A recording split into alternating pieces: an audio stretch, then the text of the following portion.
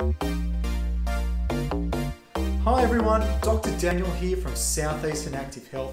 Today I want to talk to you about pillows. This is our first video in our series on sleep.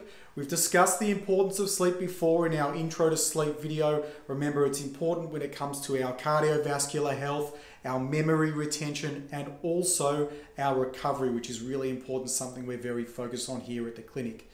So the reason I want to talk to you about pillows today is because pillows are like wearing shoes if you're an athlete. If you're a runner and you're going to do a marathon, I highly doubt you're going to run in a pair of slippers or a pair of thongs, because your footwear is really important in terms of providing your feet with the support that they need while you're trying to run a marathon. Sleeping is the same. We spend about a third of our lives in bed, and having the right pillow and mattress is just as important as having the right shoes if you're going to be a runner. So the first thing we talk about when we talk about pillows is it has to be comfortable. If your pillow's not comfortable, it can be the best, most expensive pillow in the world, but if it's not comfortable, you're not going to want to sleep on it. And the second thing is, it has to be the right size for you. So just like a pair of shoes, there are lots of different sizes, lots of different densities, lots of different materials. Now the most important thing is that it has to be the right size for you. It's very, very hard to just grab a pair of shoes off the shelf and know that they're going to fit you. You want to try them on, you want to make sure that they're the right fit, you want to make sure that they're comfortable.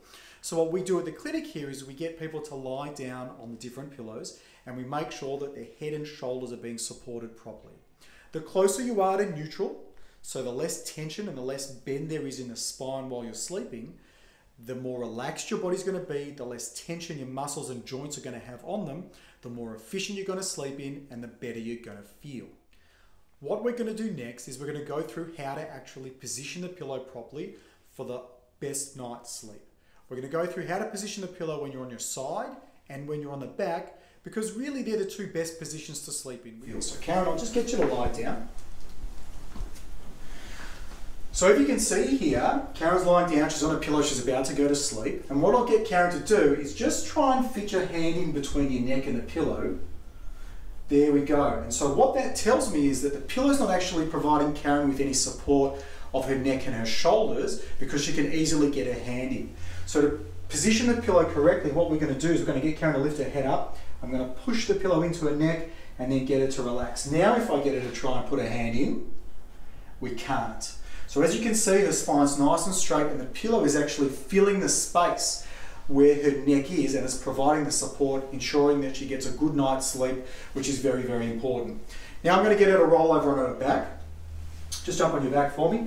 And again, most people just lie down, plonk themselves down, and as you can see from the side, her neck's not in a great position.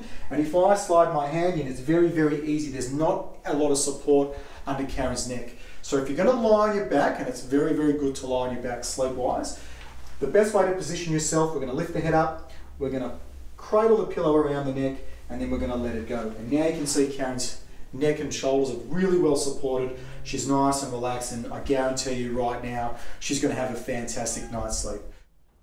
So for a great night's sleep, remember, the pillow has to be comfortable, it has to be the right size, or it has to be fitted to you, and the way you position it is very, very important. I hope you have a great night's sleep. That's all for now. We'll see you next time.